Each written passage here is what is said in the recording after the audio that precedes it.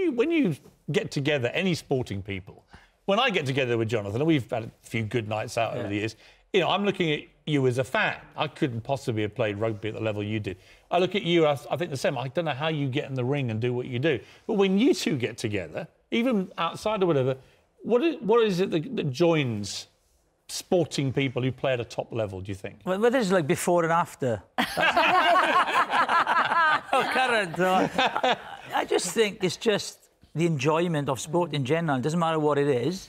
You know, just talk about your training, your experiences, the people you meet, and that's, you know, from the start of your sporting career to the end of it. And I think that's what brings everyone together, irrespective of what sport it is. You have a common ground, and you just, start talking about it. Nicola, 2 Olympic gold medals, and now you want to become world champion. How are you preparing for this? Oh, I'm training really hard at the moment.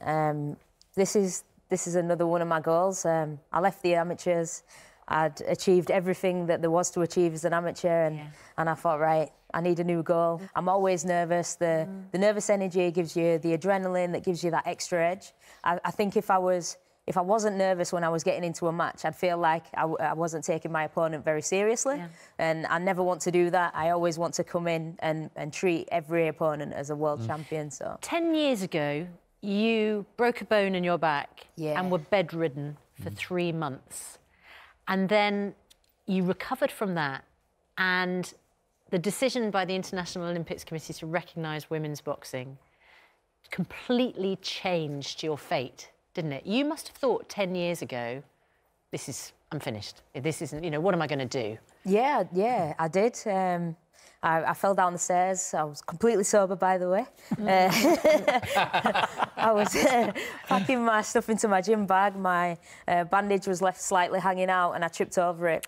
Fell down the stairs, did my back in, so I was bedridden. The only thing you can do really is rest. Couldn't train.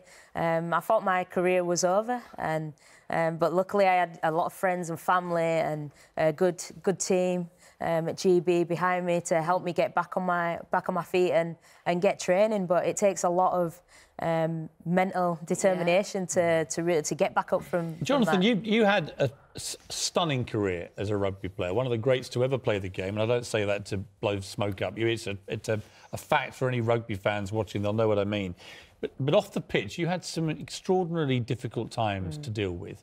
You lost your father and your first wife to cancer. You ended up bringing up your kids pretty much on your own for years after that. What was that like for you, having dealt with all the challenges on the pitch so successfely, to deal with that kind of hammer blow off the pitch? I think it's obviously very difficult, and you see stories like that every day, and you've got to compartmentalise. You got your job to do.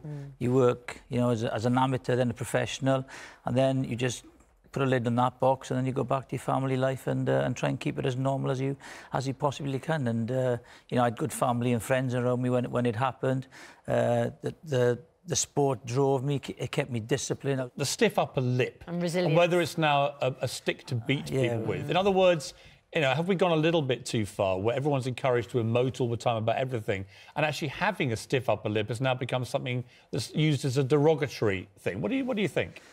It's very difficult. There's mental toughness is is a great trait to have, and you've just got to be careful. I think it's gone a little bit over the top now. It's gone a bit berserk, and I think different generations have different sayings about different things. So it is very, very difficult. And the sad thing for me is the fact that if you think of saying something, you think, you've got to check yourself to think if it's wrong. And you're trying to maybe, people ask you what you've got to do and how can you help people, and you're scared to say what you think and what you did, because you have to be tough, and you have to put a tin hat on and get on with life. Well, that's the thing, you see, in sport, it's really interesting, isn't it? In sport, we teach. My 3 sons have all played a lot of sport, and their coaches, always the coaching is very much the kind of the man up school of, get up. If you get knocked down, get up and keep going, the Rocky Balboa thing.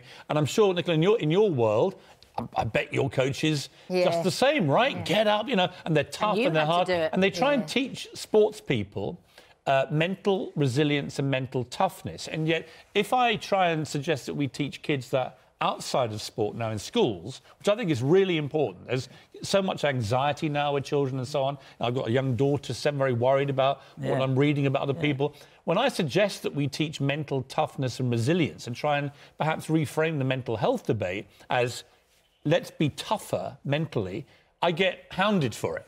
And I don't understand why, because in sport, it's seen as the right way to get people to be tougher. What do you think? Yeah, I think exactly the same. I think it should be. I think we should be able to apply a lot of the things that we do in sport to apply to school as well, to get the kids involved. I mean, I work with a charity called Fight for Peace, and by getting the kids into sport, we can then get them into education and into schools and off of the streets. So I think there's a lot that can learn from that, definitely. Yeah. I think bullying is, if you mention the word bullying, everyone kind of gasps. And I think it's one of these things where, when I went to rugby league from rugby union, bullying it was on a different level. I was called so many things.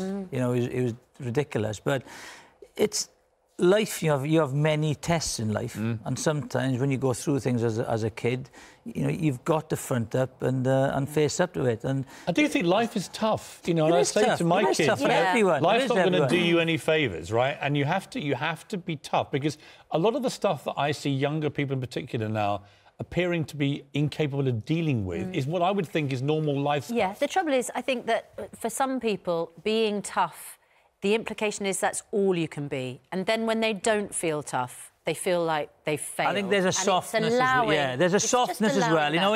In every situation, it all comes down to man management. Yeah. And you've got to be, you're either going to be soft or you can be tough. You've got to be allowed to be vulnerable as well. Yes. It's not all about, otherwise mental toughness becomes prison. Listen, I agree with that. It's not about just being hard, but I do think we could all benefit from being a little bit more resilient. Yeah, that you go back to the wartime generation in particular, and you just talk to the older people who had to live through that. It's extraordinarily impressive and although, as we know, inspiring. Sir Winston Churchill, one of the most famous sufferers of depression. Well, he was, but he was also a guy who, when it really mattered, did really be very tough for the country. And that's the double-edged thing about him. Jonathan, what's your prediction for the Six Nations? Yeah, Six Nations, quickly. Ireland are favourites. Ireland are favourites. Wales out of 5-1. Rightly so. Wales are a good bet. If this weekend is the big is a big weekend, big start. Ireland, France, Wales. France, Wales. If whoever wins the Ireland Wales France game, I think will go very, very well. And then,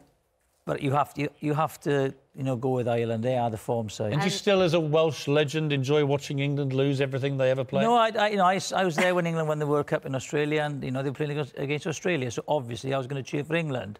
But no, I just hope it's a great competition. I think it is a great competition, and it's supporters that make it fantastic. Well, you're a legend on the pitch, also a legend off the pitch. My brother used to run the Punch Bowl pub in London, and he said no sportsman that ever came through those doors could drink more than you. So if Rupert's watching, I'm sure he'd want me to acknowledge I'm really proud of that. The beast that was Davis in the Punch Bowl. Nicola, good luck. Thank you. Thank you very much. Thank you. Great. Yeah, good luck, Nicola. Go get him. Go get him. Yeah. You're currently undefeated, aren't you? My kind of feminist.